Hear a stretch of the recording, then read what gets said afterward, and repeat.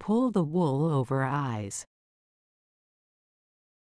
The idiom, pull the wool over someone's eyes, is used to describe the act of deceiving or tricking someone by concealing the truth or manipulating their perception of a situation.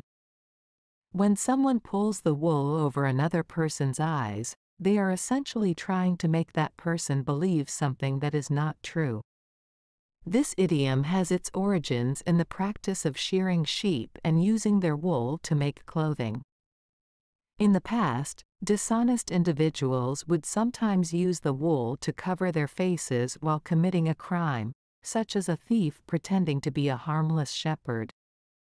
By doing so, they would obscure their true identity and intentions, fooling others into thinking they were harmless.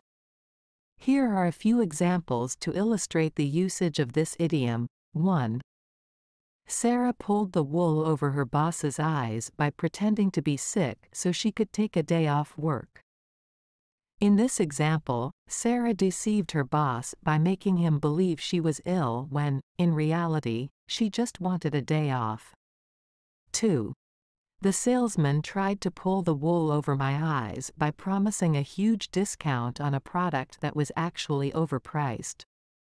In this case, the salesman attempted to deceive the customer by making them believe they were getting a great deal when, in fact, the product was not worth the price. 3.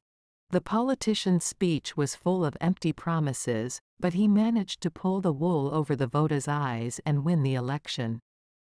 This example demonstrates how a politician can deceive the public by making grandiose promises that they have no intention of fulfilling. Overall, the idiom, pull the wool over someone's eyes, is a colorful way to describe the act of deceiving or tricking someone by obscuring the truth. It is important to be aware of such tactics and remain vigilant to avoid being fooled.